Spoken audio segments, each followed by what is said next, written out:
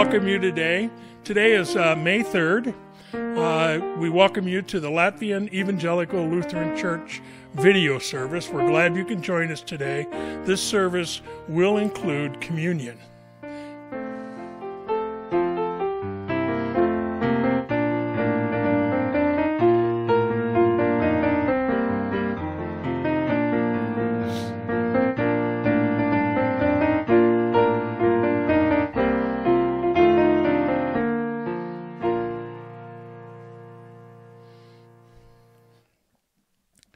Again, thank you for joining us.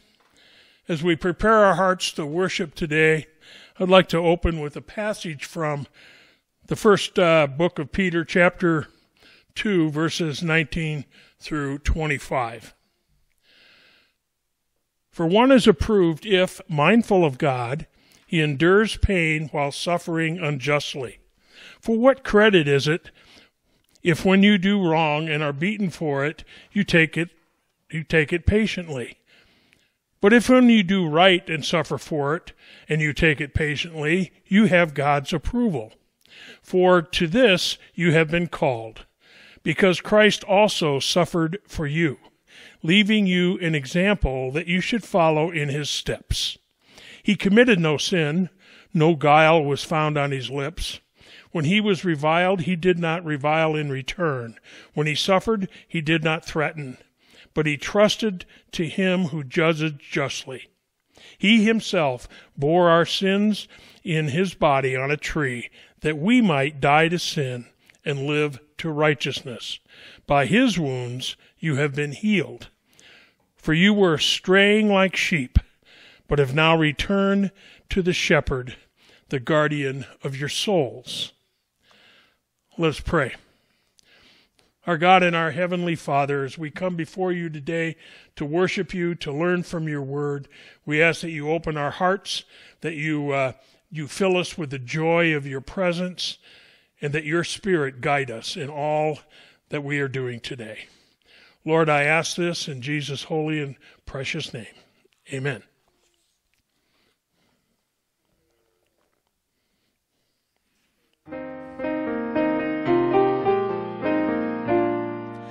Take my life and let it be consecrated, Lord, to thee. Take my moments and my days, let them flow in ceaseless praise. Let them flow in ceaseless praise. Take my voice and let me sing, always only for my King. Take my lips and let them be filled with messages from thee, filled with messages from thee. Take my will and make it thine, it shall be no longer mine.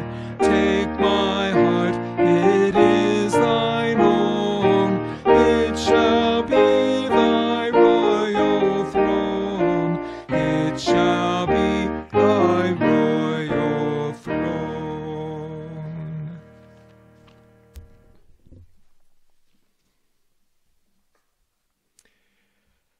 Our scripture reading for today begins with Jeremiah chapter 23.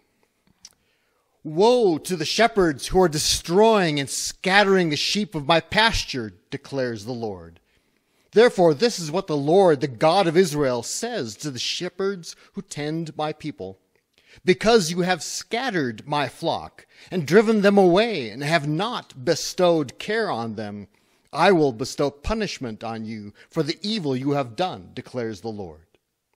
I myself will gather the remnant of my flock out of all the countries where I have driven them, and will bring them back to their pasture, where they will be fruitful and increase in number.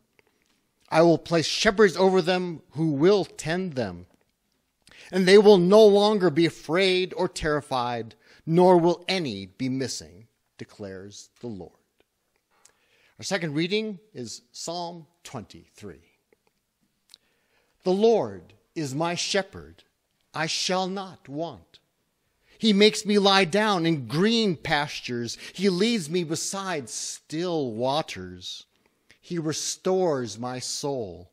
He leads me in paths of righteousness for his name's sake.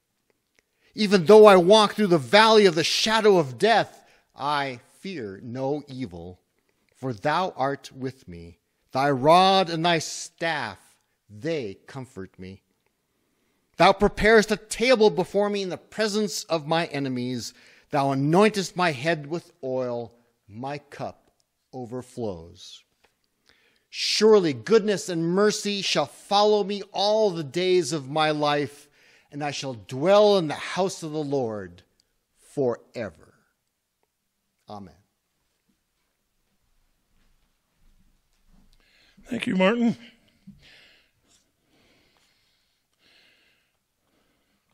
Our gospel reading today comes from the book of John, chapter 10, verses 1 through 18. Very truly, I tell you, Pharisees, anyone who does not enter the sheep pen by the gate, but climbs in by some other way, is a thief and a robber. The one who enters by the gate is the shepherd of the sheep. The gatekeeper opens the gate for him, and the sheep listen to his voice. He calls his own sheep by name and leads them out. When he has brought out all his own, he goes on ahead of them, and the sheep follow him because they know his voice. But because they do not recognize a stranger's voice, they flee from him. Jesus used this figure of speech, but the Pharisees did not understand what he was telling them. Therefore Jesus said again, very truly I tell you, I am the gate for the sheep. All who have come before me are thieves and robbers, but the sheep have not listened to them. I am the gate. Whoever enters through me will be saved. They will come in and go out and find pasture. The thief comes only to steal and kill and destroy.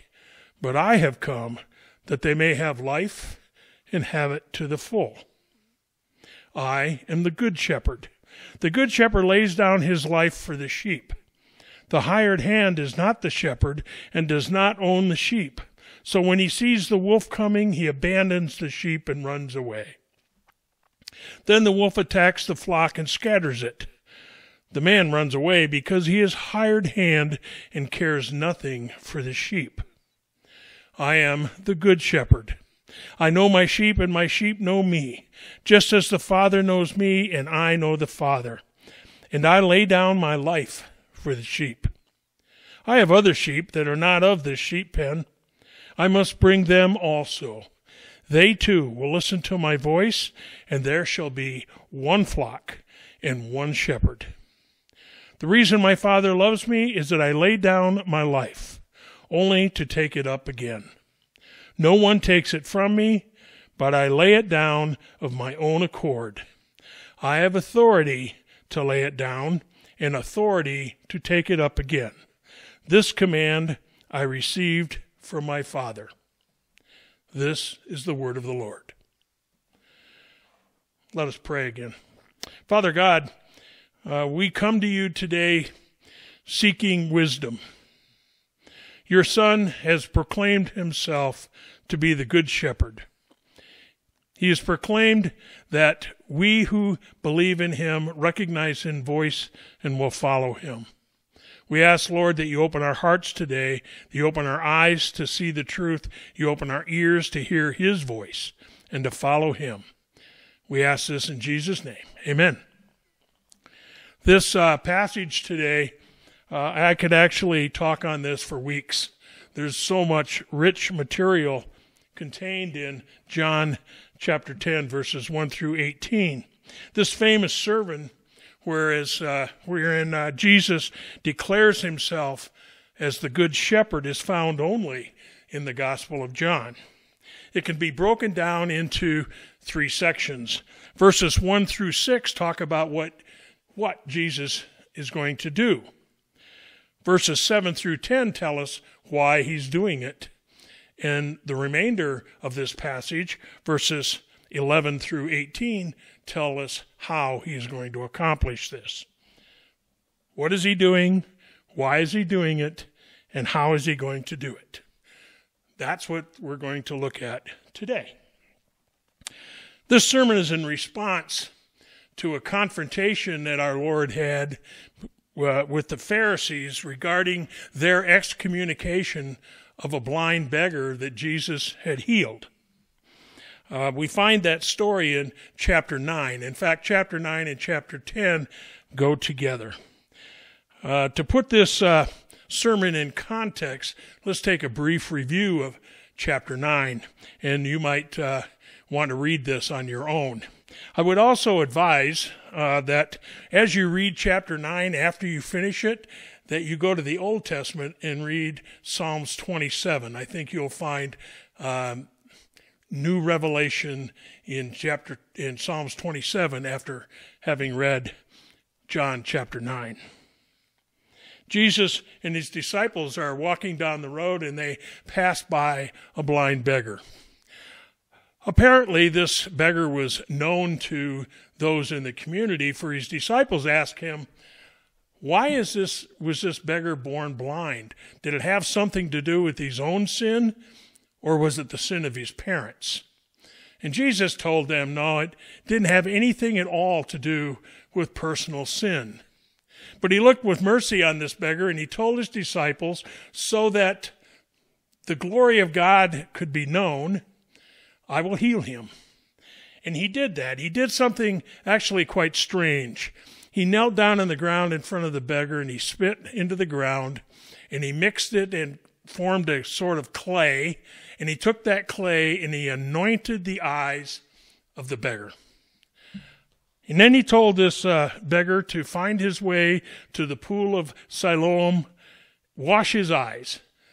And when he did that, he could see. So the beggar obeyed. He went to the pool, he washed his eyes, and as the mud came off his eyes opened, and this man who had not seen a thing his entire life could now see. As you can imagine, this was quite astounding. And those who knew him, his neighbors, his family, they were all astounded. His neighbors argued a bit about whether this really was that same blind man, but they decided it was, and they didn't understand what had happened, so they took this man to the Pharisees. And the Pharisees began to question him. They questioned him actually quite sharply. And you can imagine the stir this was causing.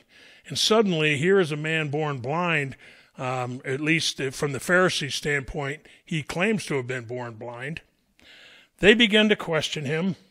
And as the man told them what had happened, rather than be amazed, they were scandalized. First of all, this healing had happened on the Sabbath.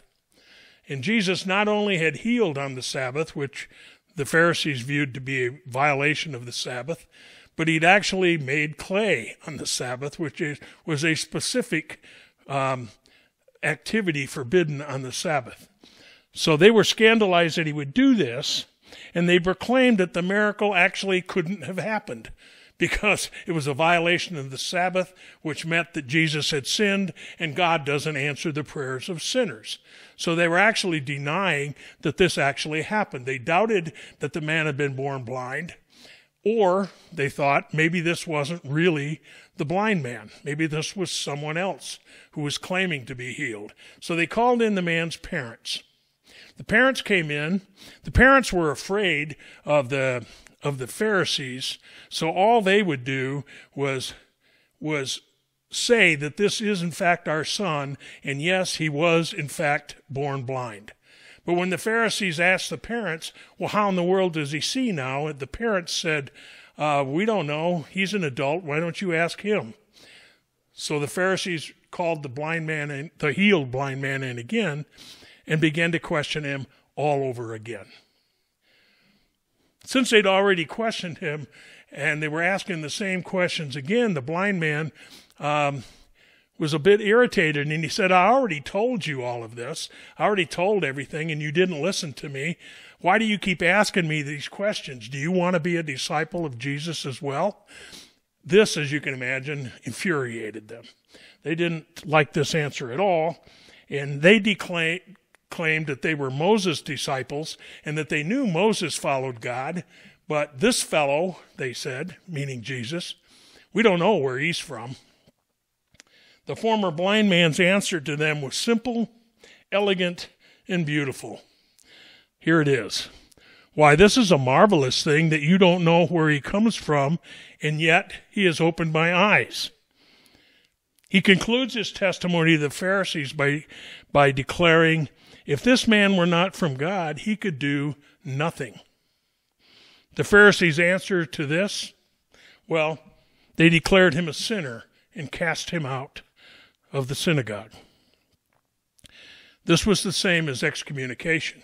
He would now be included in the rank and file of the publicans and sinners. People would no longer associate with him, and he could no longer go to the synagogue or to the temple. This was a pretty serious thing. Jesus' reaction to both the beggar and the Pharisees is found in John chapter 9, verse 35 through the end of our passage for today, chapter 10, verse 18. It begins with this. Jesus heard that they had thrown him out, and when he found him, he said, "Do you believe in the Son of Man?" "Who is he, sir?" the man asked. "Tell me, so that I may believe in him." Jesus said, "You have now seen him. In fact, he is the one speaking to you." Then the man said, "Lord, I believe," and he worshiped him. In our modern Bibles, we have all these chapter breaks. They do help us find things. It is nice to have chapter and verses so that we can refer to them and help other people find them. But sometimes they lead us a bit astray. There is no break, actually, in the event between the end of chapter 9 and the beginning of chapter 10. It is one continuous message. So we're going to pick it up in chapter 9, verse 39. Jesus said, "For judgment I have come into this world, so that the blind will see, and those who see will become blind." Some Pharisees who were with him heard him say this and asked, "What? Are we blind too?" Jesus said, "If you were blind, you would not be guilty of sin. But now that you claim you can see, your guilt remains." You may remember that in the Sermon on the Mount, Jesus taught, "But if your eye is bad, your whole body will be full of darkness. If therefore the light that is in your eye is darkness, how great is that darkness?" These Pharisees were in fact blind, not because they could not see, but because they refused to see. Sadly, it was true then, and it's true today, that those who see the works of God, that there are those who see the works of God and believe and rejoice and fall down and worship Christ. But there are also those who see the works of God and reject them and reject Christ and refuse to believe. We continue in chapter 10, verse 1. "Very truly I tell you, Pharisees, anyone who does not enter the sheep pen by the gate, but climbs in by some other way, is a thief and a robber. The one who enters by the gate is the shepherd of the sheep.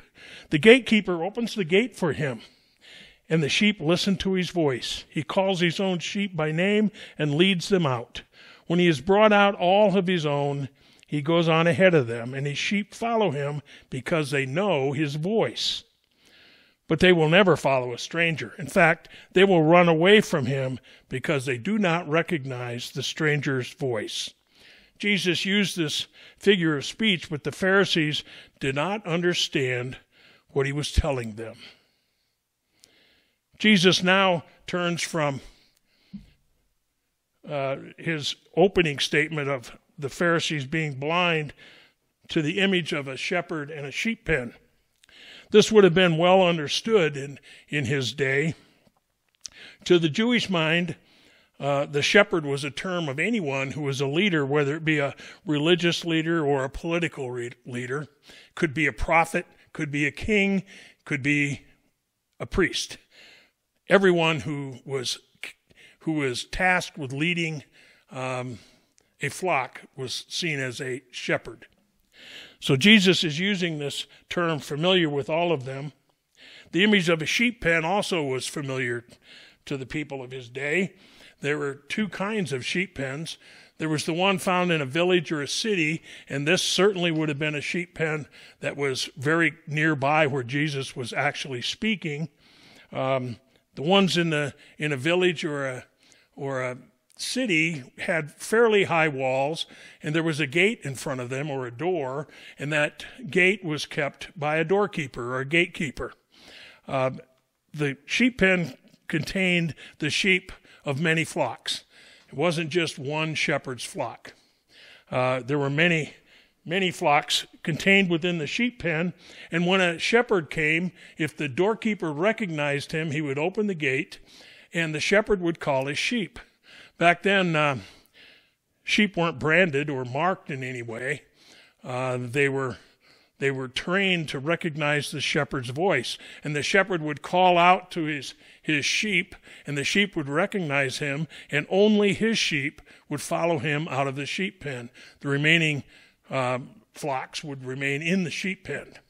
So that's the image of that Jesus is portraying. But there is another kind of sheep pen, and that's the one found in the country. These were rather less sturdy. They had lower walls, perhaps topped with brambles, and there was an opening at the beginning, but there wasn't actually a gate at the beginning of these. The shepherd, as he took his flock into the sheep pen at night, would actually lie down in the opening, and he would, in fact, become the gate. Jesus is telling the Pharisees in verses 1 through 6 that they are not God's authorized shepherds. The sheep will not recognize their voice any longer. Jesus is telling his listeners that he has come. He has come to call his sheep out of this sheep pen, and that his sheep will recognize his voice and follow him. In this case, the sheep pen is seen as Judaism. It's the whole system that was in place. You remember that Jesus said he's come first to the people of Israel. And he is saying here that he has come to call people out of what has now become a very corrupt Judaic system. He's calling them out of this system and calling them into his own flock. He declares that he was calling the sheep out of this system and that they would recognize his voice and would follow him. It's an interesting fact that shepherds in the West, shepherds we might be familiar with, drive their flocks. We all have seen the image of a shepherd driving his flocks with the help of his dogs. He drives them from one pasture to another. But this is not the image that these people would have had, and it's not what happens in the East. In Jesus' day, it's even today, shepherds in the East lead their flocks. They go ahead of their flocks, and their sheep follow them because they trust him. They don't have to be driven. They trust the shepherd to lead them and to keep them safe. And in fact, when danger comes, the sheep huddle around even closer to the shepherd because they know that if you want to be a safe sheep, you get close to the shepherd. So that's I just found that interesting that sometimes we think that the flock needs to be driven to a certain place, when in fact Jesus is telling us that if we recognize his voice, he will lead us to a place that we should be. Because the fact is, sheep need to be led. Of course, the Pharisees did not understand what he was saying. It was inconceivable to them that God could have any other system other than the one they practiced. They could not understand a thing Jesus was telling them, partly because they were deliberately blind. So Jesus now shifts, and now he's talking about a more country style of sheep pen. He's now talking about his own sheep, not all of the sheep, but only his own sheep. Verse 7, therefore Jesus said again, very truly I tell you, I am the gate for the sheep. All who have come before me are thieves and robbers, but the sheep have not listened to them. I am the gate. Whoever enters through me will be saved. They will come in and go out and find pastures. The thief comes only to steal and kill and destroy. I have come that they may have life and have it to the full. Now Jesus is telling those listening, that's both Pharisees and other people that were present in the temple at the time. He's telling them that he's the gate to the door. You recall that country sheep pens didn't have actual gates. Some have been bothered by this switch in metaphors in the middle of this thing. I mean, after all, as we grew up, at least as I grew up, my English teacher always told me not to mix my metaphors. And here it appears that Jesus is, in fact, mixing metaphors, which is a grammatical crime, I suppose. But you have to remember, when Jesus is saying that he's the door, you have to remember who the door or what the door was in a country sheep pen. And the door was, in fact, the shepherd. So Jesus isn't suddenly completely changing. He's just reminding everyone that a true shepherd is the door. And he's saying, I'm the door, I'm the shepherd, and I take care of my flock. You cannot enter the sheep pen. You can't be a part of this flock without coming through him.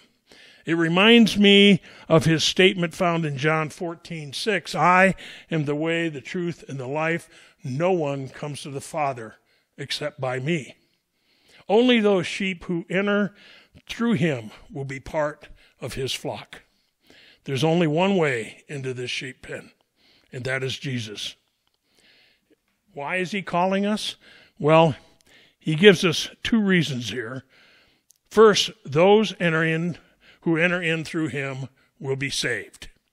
These days, day and age, we shudder a bit at that term, saved, but we use it because Jesus himself used it all through his ministry. In John 3:17, we're told, for God did not send his Son into the world to condemn the world, but to save the world through him. We are sinners. And because of that, we have separated ourselves from God. All have sinned and fall short of the glory of God. From beginning to end, the Bible teaches us that the penalty for sin is death. We read in Romans 6:23, for the wages of sin is death, but the gift of God is eternal life in Jesus Christ our Lord. It is only the extraordinary sacrifice of Christ that can bring us into a right relationship with God. There is no other way. The second reason he gives us is that he came to give us a full life. The Revised Standard has it this way: I have come that they may have life and that they may have it more abundantly. Abundant life, oh my. Abundant life is one of those things that we all want. The very idea, the very sound of abundant life fills us with expectation.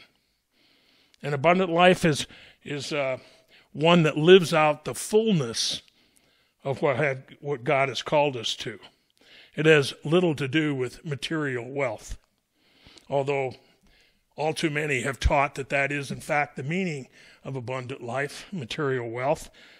But again, it has very little to do with that. It is that we are called to a rich and full life in Christ. It is a life lived in the Spirit. It is a life of love, joy, peace, forbearance, kindness, goodness, faithfulness, gentleness, and self-control.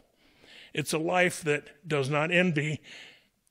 It does not boast. It's not proud. It does not dishonor others. It is not self-seeking nor easily angered. It keeps no record of wrongs.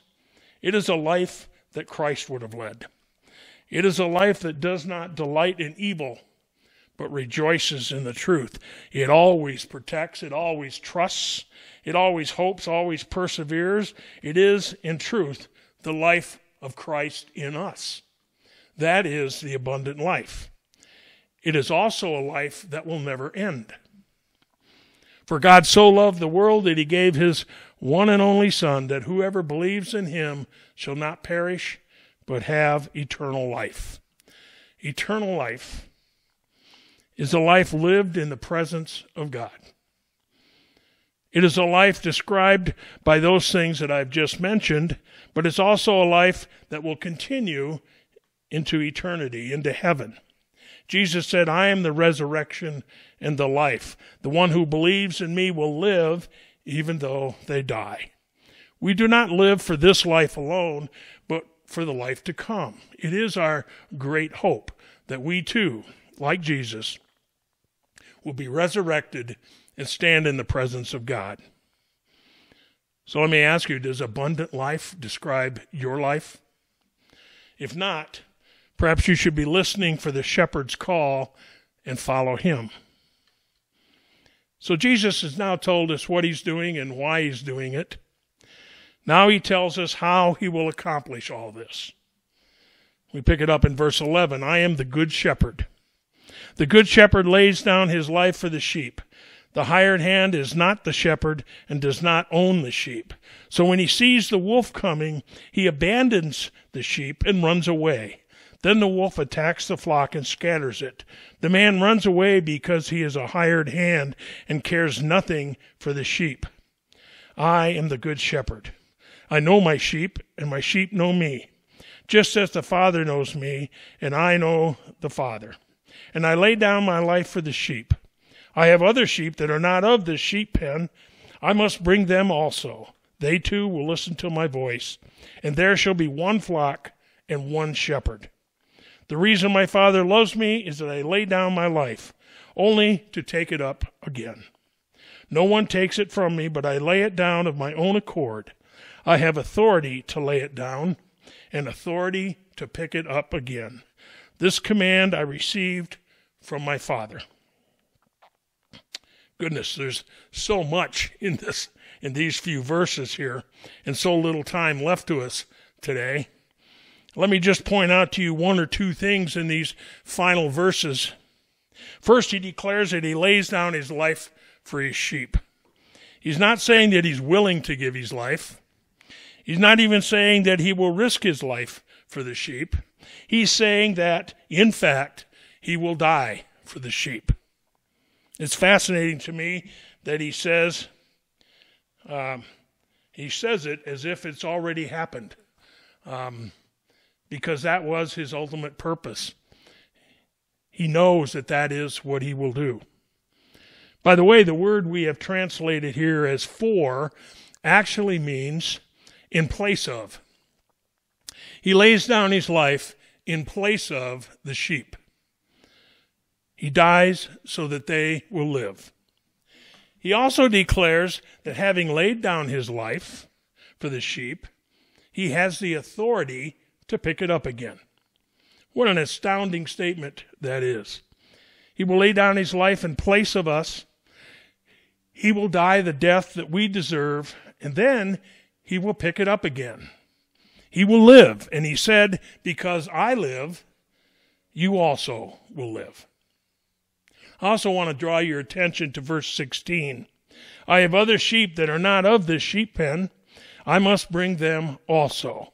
They too will listen to my voice, and there will be one flock and one shepherd. He's talking about us. To Jesus' audience, there were two classes of people on earth, Jews and everyone else. The everyone else was Gentiles. While the Old Testament taught that eventually Gentiles would come to know God, it was thought that the division between Jew and Gentile was an eternal one, that there would always be a difference between Jew and Gentile for all eternity. It would have been shocking for his listeners to hear what Jesus had just said, to say that there would be only one flock, that he would call Jews and Gentiles to be together in the same flock, and that there would be no distinction between Jew and Gentile, but only followers of Jesus Christ. There would only be those who follow Christ and who listen to his voice. Paul wrote in Romans 1:16, "For I'm not ashamed of the gospel, because it is the power of God that brings salvation to everyone who believes, first to the Jew, then to the Gentile." And he also wrote, "For we were all baptized by one Spirit, so as to form one body, whereas whether Jew or Gentile, slave or free, and we were all given one Spirit to drink." We're all in the same flock, and that flock is the one led by the shepherd, Jesus Christ. What was Jesus doing? He was calling his sheep to follow him, and his sheep would hear his voice, know his voice, recognize his voice, and willingly follow. Why was he doing it? He was doing it, first of all, to save them from the consequences of their sin. The consequence was a deadly one. Not only did he come to give them life, but he came to give them abundant life, a rich and full and eternal life. How was he going to accomplish this? He would lay down his life for his sheep. He would die in their place, and then he would rise again. You see, it took both to accomplish this work. In the words of the hymn, "Because he lives, I can face tomorrow. Because he lives, all fear is gone. Because I know he holds the future, and life is worth living just because he lives." Let's pray. Our God and our Heavenly Father, I thank you for the Good Shepherd. I thank you, Lord, that he came willingly, that he lived on this earth, that he called us, that he called out those who would hear his voice, that he willingly gave his life for us, and that you gave him the authority to pick that life back up again. And now we know, Lord, that we can follow him, we can live this abundant life in a good relationship, in a right relationship with you through our Savior, Jesus Christ. Amen. As we prepare our hearts for communion, we're going to be singing a song here. So as you sing the lyrics to this song, please start to prepare your hearts to receive the elements of Holy Communion.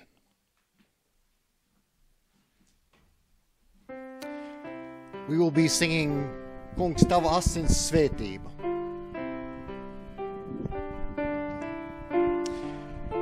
Kungs tava asins svētība. Lord, the blessing of your blood is my only honor and glory with which I will stand before God when I enter heaven. As we sing this, let's prepare for communion. Let us sing this with conviction, because it is an abstract way of saying what the communion means, what the gospel means. Or perhaps let it convict us, because the Holy Spirit wants to witness to us that we still do not understand what this really means and have not accepted Jesus into our hearts.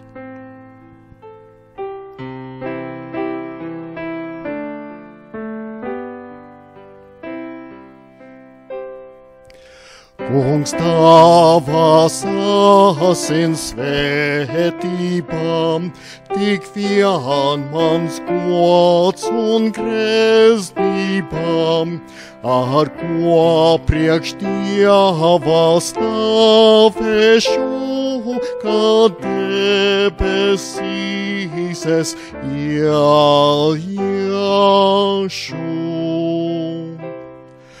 Tu nevainīgais Dieva jērs, kam uzlikts mūsu soda mērs, par ļaužu grēkiem cietis tu, lai grēciniekus izglābtu. God magnifies as debesis, Fiasmo es tua pelniis, dat satisio humans pestitais bivis salaba daritas.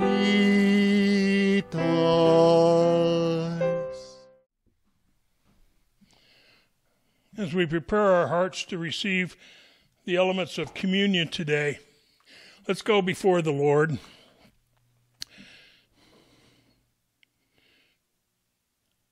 Our Father God, we come before you today knowing that that we have sinned, and that the only reason that we have access to you, the only reason that we are seen as righteous in your eyes is because of the sacrifice made by your Son, Jesus. We recognize these sins in us, Lord. We ask you to continually reveal them to us so that we can ask your forgiveness, that we can move on and remain in that glorious and wonderful relationship with you.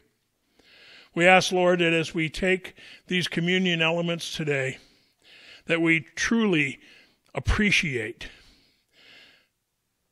what it costs for our salvation, that we truly appreciate that our Savior's body was broken for us, that his blood was spilled for us. I ask you, Lord, to help us in this.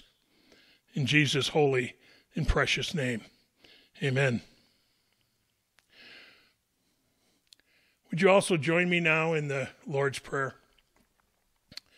Our Father, who art in heaven, hallowed be thy name. Thy kingdom come, thy will be done on earth as it is in heaven. Give us this day our daily bread, and forgive us our trespasses as we forgive those who trespass against us. And lead us not into temptation, but deliver us from evil. For thine is the kingdom and the power and the glory forever. Amen.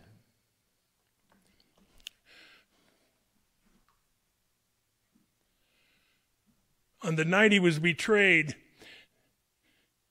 during that last supper, Jesus took the bread and he broke it, and he passed it among his followers, and he said to them, "Take and eat, for this is my body broken for you.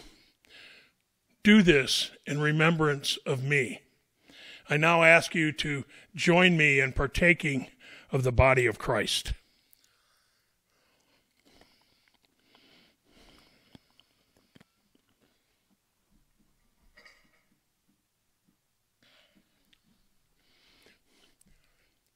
After supper, he took the cup, and having blessed it, he said, "This is my body. This is my blood broken. This is my blood shed for you. Whenever you drink it in remembrance of me." Join me now in drinking the cup of the Lord's blood.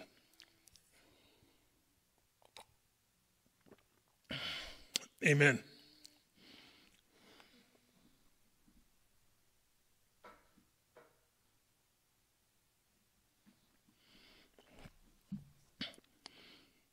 Father, I ask you to bless those listening, those watching this video today. I ask you to bless those members of this congregation who haven't been able to join us on this video, but we think of them and we pray for them. Lord God, I pray that you will bless them and keep them and bring them into your fold. May the Lord bless you and keep you. May the Lord lift up his face upon you and be gracious unto you.